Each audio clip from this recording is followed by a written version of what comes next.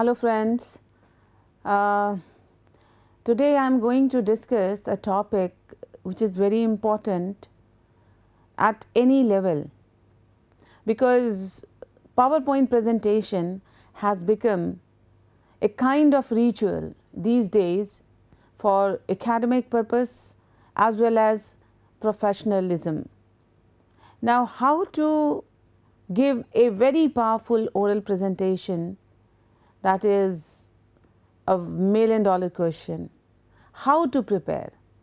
Because death by PowerPoint is a term that shows that how a person lost himself or herself while giving presentation. And this is very much there in almost all institution, organization, even universities and colleges. So let us discuss today what is the term death by PowerPoint. Because when we discuss interpersonal skill, death by PowerPoint is very important. What is PowerPoint? That is the first question. Presentations using PowerPoint software consist of a number of individual pages or slides. The slide analogy is a reference to the slide projector. Slides may contain text, graphics, sound, movies and other objects which may be arranged freely. The presentation can be printed, displayed live on a computer or navigated through at the command of the presenter. It all sounds great. However, there is one phenomenon rapidly unfolding with PowerPoint, and it is not a good one. In fact, it is probably one of the biggest problems facing public speaking in business, in education and in public life. Death by PowerPoint is a phenomenon caused by the poor use of said visual aid. Key contributors to death by PowerPoint include confusing graphics, slides with too much text, bad clip art and tiny font, and presenters whose idea of a good presentation is to read the content of their slides aloud to their audience. What kind of problem it is? Why is it a problem when we have a very latest technology with us and perhaps we all are equipped with? So this is a very pertinent question, that why is it a problem? Communication experts say that PowerPoint has gone from being a presentation aid to a dependency. If someone has a presentation due tomorrow, the tendency is to just start dumping information onto slides and then wing the talk to people part. The resulting presentation has no core message, no central theme, no planning and no rehearsal. As such, all the important steps outlined in how to prepare a speech are missed. That is to say, the very core idea of to connect through speech. PowerPoint can undoubtedly be a useful presentation tool, no doubt, because visual presentation is always very interesting. But a presenter who is too reliant on a slide deck can quickly put his or her audience to sleep. This is also a fact. When presenters use PowerPoint as a script or document of text, it becomes a barrier between them and the audience, not an aid. A barrier to connection, interaction, and engagement. Death by PowerPoint is a phenomenon caused by a very loose kind of presentation and very casual and very impractical kind of thing. Key contributors to death by PowerPoint include confusing graphics, too much of slide, and whose idea of a good presentation is to read 40 slides out loud. That is just a mechanical way to read out slide without caring for the audience, how they are taking it, whether there is any interest or not. Death by PowerPoint is easily recognized by observing the audience members' glazed eyes, furtive use of smartphones, and trips to the bathroom.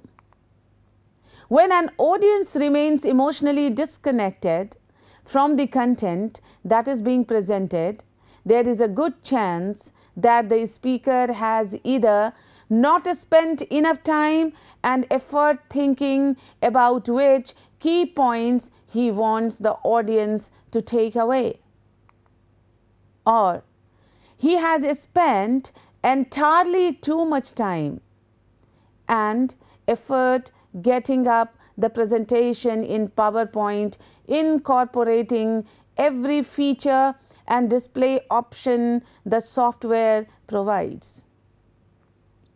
Death by PowerPoint can be avoided if the speaker uses the technology as a visual aid to enhance what is being said, instead of relying on the technology to serve as the focus of the presentation.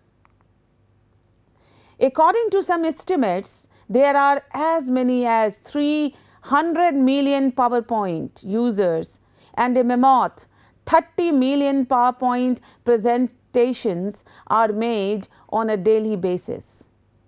It doesn't require any one of us to have an IQ of 200 to know how messed up most of these presentations tend to be, leading to the phenomenon of death by PowerPoint. As is obvious from the term itself, death by PowerPoint, death by PowerPoint implies a really bad presentation, very bad, loose presentation.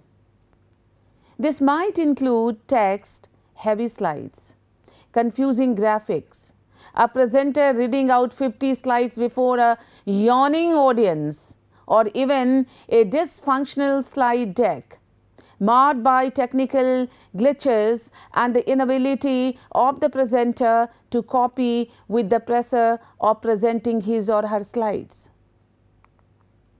To make it simple, death by PowerPoint refers to a boring, sleep-inducing presentation which suffers from poor use of presentation software, especially PowerPoint.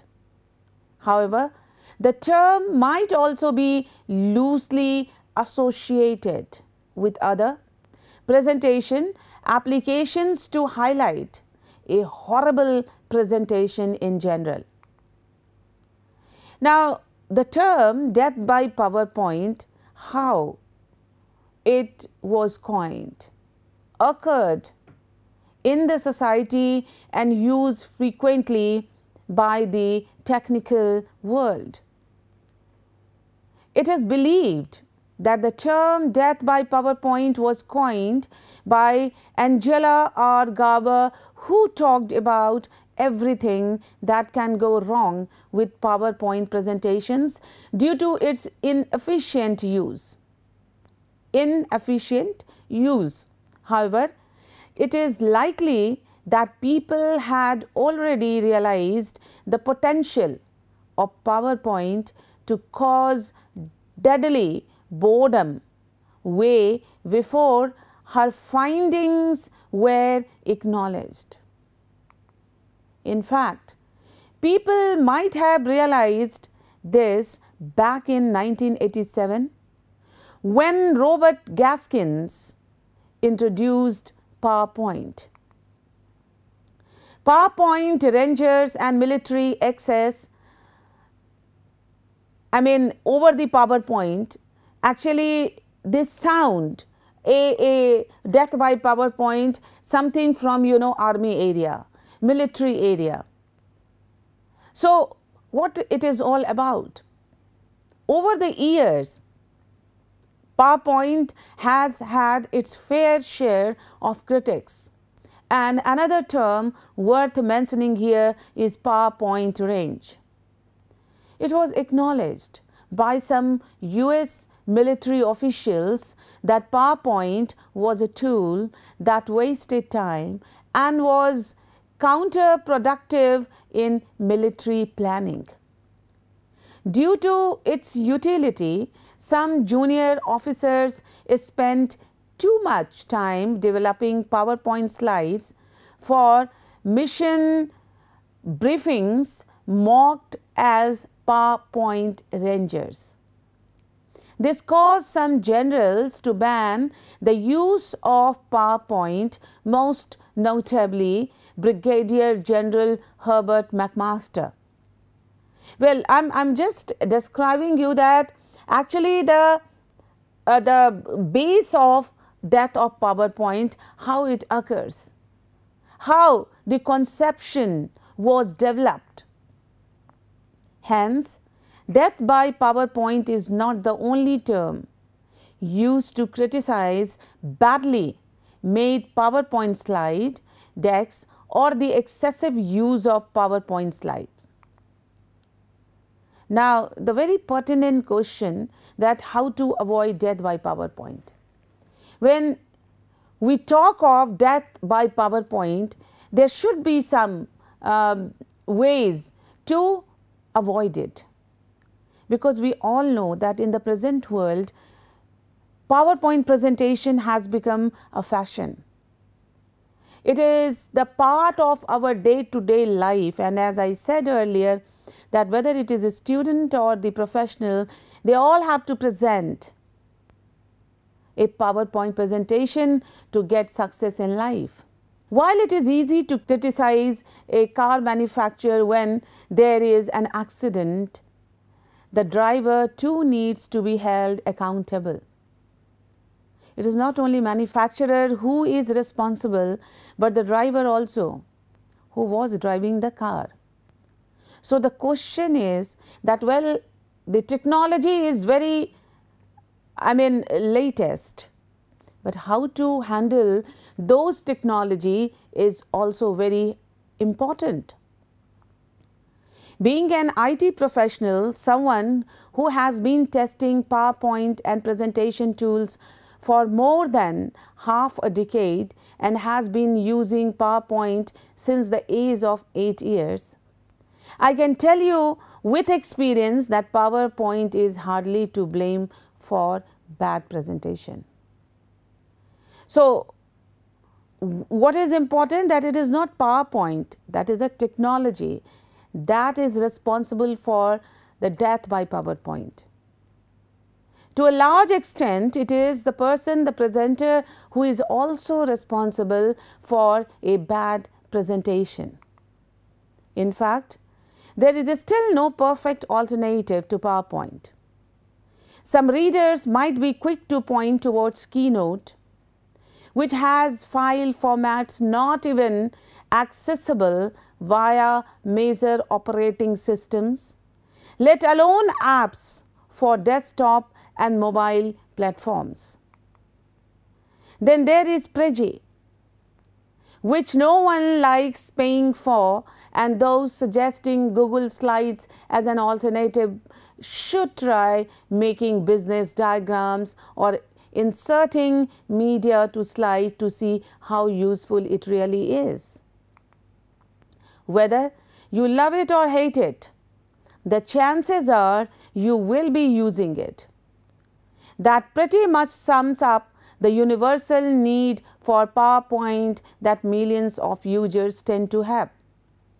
Even in the classroom, teachers are using PowerPoint, and they feel comfortable with it because they can show a number of examples, which is very difficult sometimes to write on the board and which consume time as well.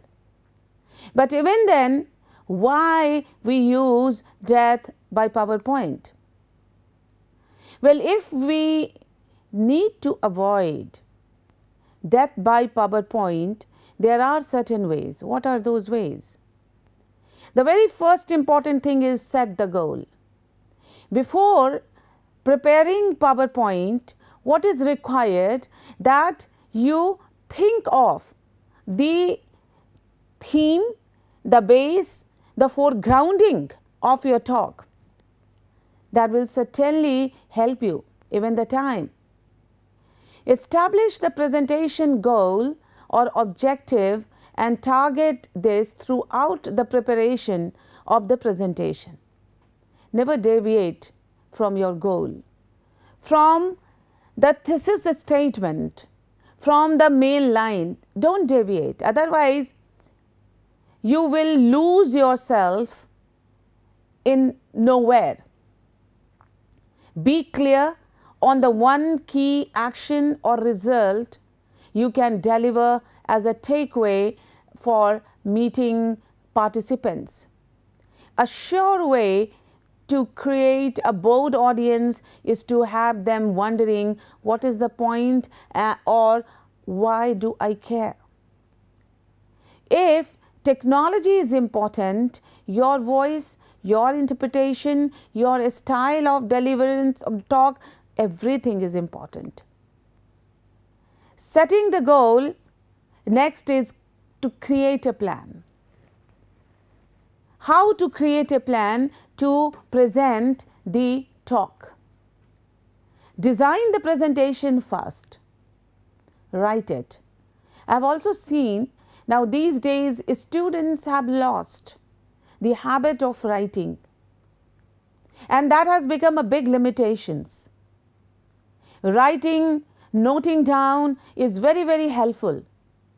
So before designing the presentation, first write it, diagram it on a whiteboard or on a paper also, create an outline, build a mind map or choose another useful way to organize what you want to present and how you want to do it.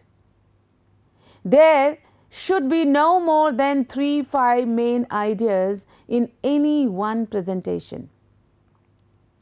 Then look to see where you can add PowerPoint to reinforce the message.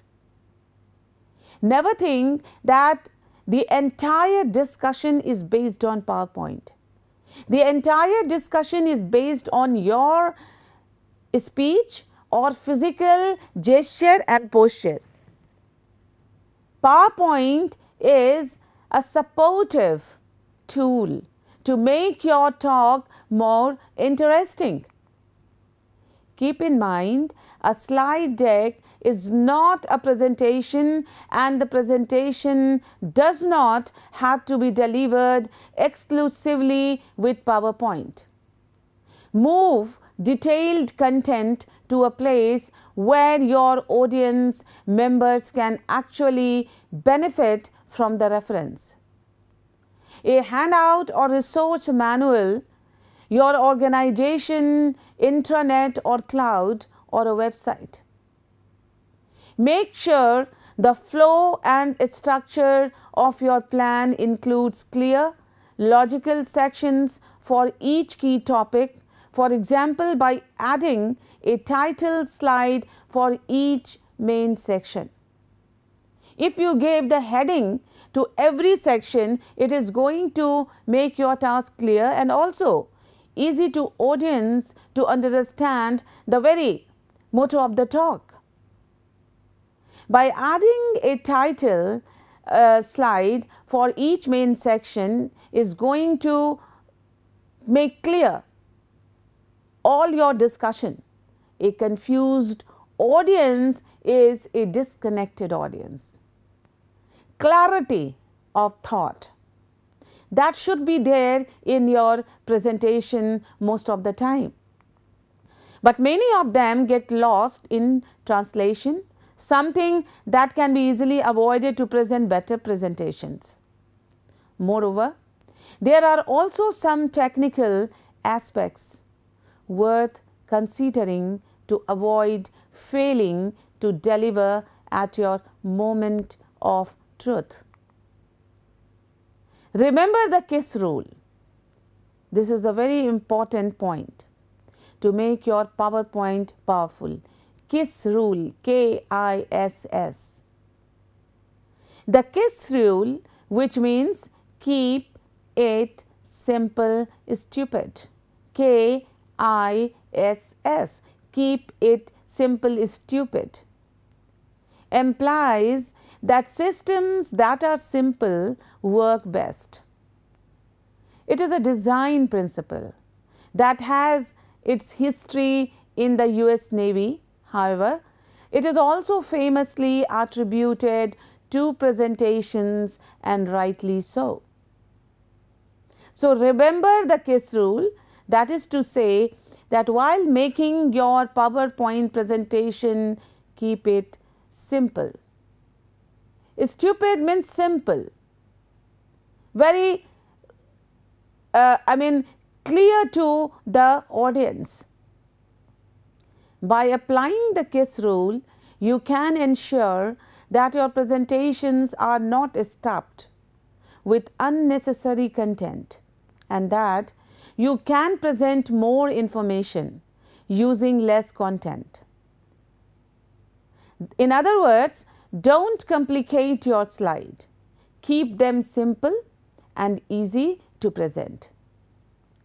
Also, make sure that your content can be simple enough to be easily understood by audience. Sometimes what happens, people insert different kind of things that is not directly related to their talk, but to make their presentation very, very heavy, they do it. And what is the result then? The result is that the audience get baffled and lost in the darkness, confusion. So, it is better to keep slide that is simple and very clear. Don't stuff your slide. Follow the 166 rule. Don't stuff unnecessary. One of the biggest reasons for death by PowerPoint includes a stuffing slide, usually with a lot of text. Avoid text heavy slide. You can try using not more than 6 lines with 6 words per line, which some consider as a standard practice for making PowerPoint slide. Keep this rule in your mind. Follow the 166 rule.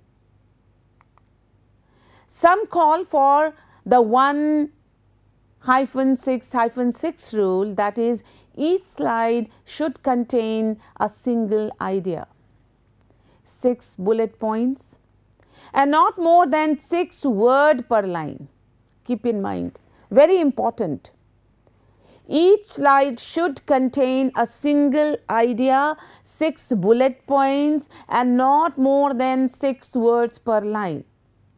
There is also a 1-5-5 and 1-7-7 rule, and so on. Either way, keeping it brief makes slide easier to follow and can help prevent death by PowerPoint. As we are discussing how to give a very good PowerPoint presentation, how to avoid death by PowerPoint. Next is KIFT, K-I-F-T. What does it mean? Keep it fast paced. Gift, keep it fast paced. Another rule worth following for your PowerPoint slide is to keep them fast paced. Keep it fast paced means that you need not to dwell too much into details where it is not required. Well, even you can speak of the main point and that's it. People will understand. But if you read line by line unnecessary things, naturally it will cause boredom to the audience. Keep your slides and subtopics moving quickly, or your audience will lose interest. Getting into semantics, that is meaning, can cause boredom among your audience and make them lose interest. Don't give a presentation with preoccupied notion that audience is full or audience is very fast. You have to give the detail but in a very scientific way. Use animations and transitions with modesty. Animations are a great choice and you can always make use of animated PowerPoint templates to make your presentations more visually appealing. However, excessive use of animations and transitions can result in a number of issues, including confusing slides, system hangs and a side deck that move slower than a turtle. So, animation and transition with modesty very important. It will make a kind of visual appealing and force the audience to involve into your presentation, while you can simply do away with the prospect of using animations to keep things simple. However, if you do feel confident enough to use them, make sure you don't forget the virtues of modesty. Use the right PowerPoint templates. PowerPoint templates are a blessings to have. That is a fact. Any technology is there to help us. Now, how we take those technology for our use and for the benefit of human society, that is important. And for that, we well equipped with the technology. Knowing that, as I gave you the example, that driving a car and meeting with an accident doesn't mean that there is a fault in the car or the manufacturer.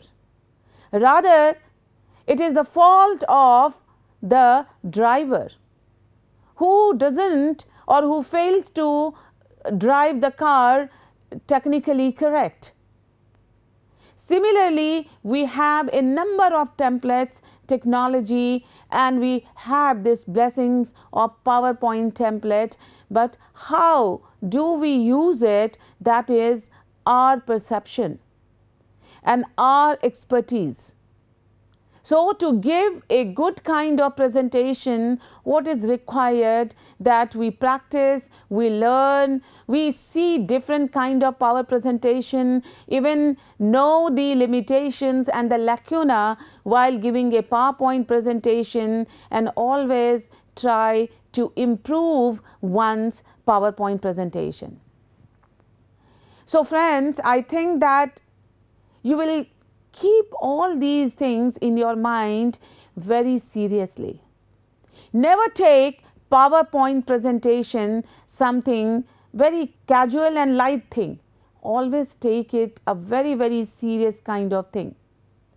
because you are giving your presentation and PowerPoint is only a supportive technology to your talk. That's it. So this is my request, that before giving a PowerPoint presentation, write down important points, the foregrounding, the content in bullet, and as I said that keep very less object on the slide. If it is with heavy traffic, the slide is full of heavy traffic, well, it will create boredom and some kind of annoyance.